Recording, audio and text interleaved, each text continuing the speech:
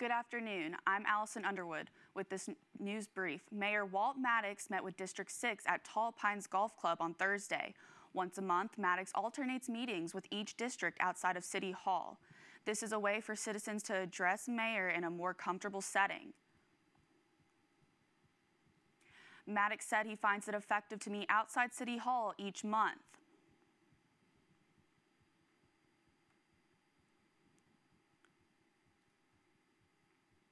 On Thursday, the mayor expressed significance of having the meeting at Tall Pines Golf Club out of any other location in the Druid City.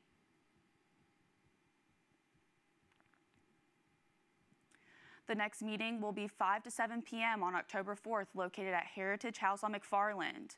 From California to North Carolina, chefs are cooking their favorite cuisine for a special cause. The event, Chefs Unite for Rise, gathered at the North River Yacht Club to raise money for the Rise Center. Andy Gillen, director of the Rise Center, says special needs kids attend Rise for free. She said the funds on Thursday night will be going towards their mission. The Rise Center has 6 classrooms for children with or without special needs. Each classroom has additional therapeutic services as well as medical attention for students. Kelly John, mother of a Rise student, said the Rise Center is like a distant cousin to Disney World because it is a wonderful place to go every day. The event also has a silent auction with many different prizes. Gillen said they are always looking for volunteers. For more information, visit Rise Center's Facebook page. Tonight, people across West Alabama have gathered at the Embassy Suites to celebrate the 50th anniversary of Indian River's behavioral health.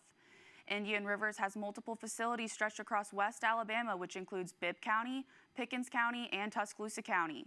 Sandra Bonner, an Indian Rivers employee, said the event had a great turnout for the 50th anniversary. James Fowler, employee of Kyle Office Solutions, said Indian Rivers is vital to the community. Indian Rivers Behavioral Health offers adult and child programs and hopes each individual has the best outcome from the services. John Merrill, Secretary of State, said he is an avid supporter for the behavioral health facilities. For the month of September, known as Suicide Prevention Month, Indian Rivers is offering first aid classes. For more information, visit Indian Rivers Health Facebook page. Tuscaloosa Tourism and Sports held the first ever Druid City Music Festival in hopes of getting the community more involved. Local venues in downtown Tuscaloosa hosted several bands throughout the weekend. Marketing and Communications Manager for Tuscaloosa Tourism and Sports, Barrett Elders, says he's excited to share what downtown Tuscaloosa has to offer. The festival gave the city's residents an opportunity to gather more to remind them how tight-knit the city of Tuscaloosa is. Druid City Music Festival welcomes all ages to enjoy the variety of music performances. A local from Tuscaloosa, Kay Holden, brought her music-loving father to enjoy this new event and hopes to see it continue in years to come.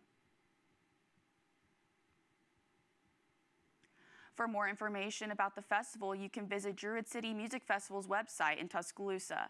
That's a brief update. Look at the newsroom. I'm Allison Underwood.